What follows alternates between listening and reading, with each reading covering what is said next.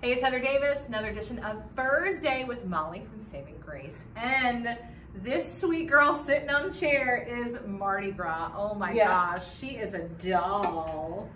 She is. She's usually more of a party than this. She was over partied out apparently. She must be partied out. Yeah. But so sweet. So tell me more about her. So what do we know about her? So she came to Saving Grace with a litter of newborn puppies. So, yep. So she was in a foster program and a foster home for about 8 weeks until she weaned the pups, and then came back for adoption. So she's adopted or available for adoption now. She's ready for a home of her own, right? You're ready to party in a home of your own. She's a really smart dog. So she seems a little overwhelmed here, but usually she's really active and just eager to find any of the volunteers to throw a ball, play with her, and she is all about learning some new tricks. Yeah, and she loves the treats too. She loves the treats too. Yeah, she's a treat girl. That's my kind of girl.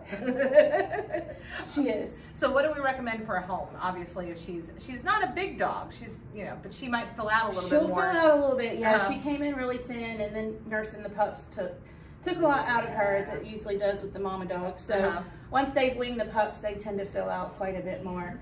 So somebody who definitely wants a really interactive dog, a real companion, because she is not a sit on the couch potato. This is not normal. We pooped her out. Yeah, apparently pooped her out before. And she's been outside playing a lot this afternoon. So that's why. Yeah, but she is, she's active. She's great on the leash, great for walking, hiking, and like I said, just learns everything. She's not at all a lazy girl. She's a smart girl too. She is. She's about 2 years old. Okay, great, excellent. Well, we will put all of her information below. And you guys have any events coming up now that the weather's getting nicer outside, right? So we still have our host weekends every weekend, our sleepovers. So that's where you pick up a dog on Friday and bring them back on Sunday night or Monday morning.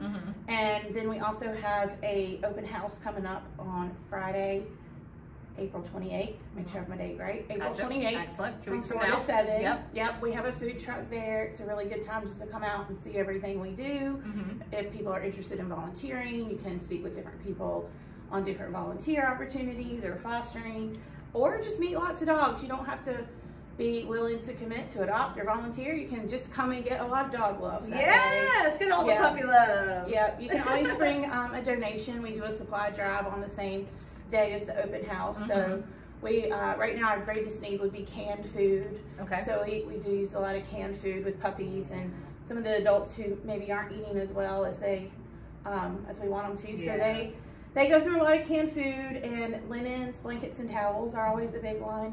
A lot of people will kind of collaborate with their neighborhood and collect all the used blankets and towels. Yeah, because think about how much you're doing spring cleaning anyway, Doing spring cleaning is a great time, and nothing needs to be new or nice. We just ask that it's clean, but it doesn't need to be new or nice, and anything from just sheets and towels to blankets are great.